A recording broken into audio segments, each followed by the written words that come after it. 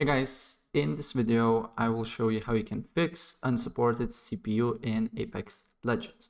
So the first thing what you need to do here, you need to open up your Steam library and then right click on Apex, go to properties, go to local files and press verify integrity of game files. So if you have some corrupted files, it will fix the problem. And then what you need to do here is you need to go to general. On launch options, just write use all available cores and minus sign here, right?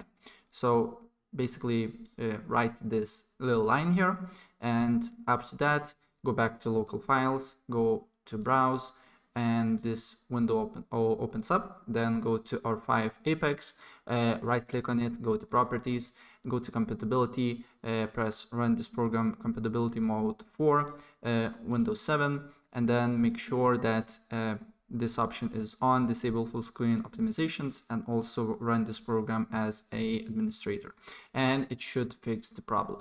Right, so that's pretty much it what I want to show you, and if I help you out, please press like button and subscribe for more. Take care, bye.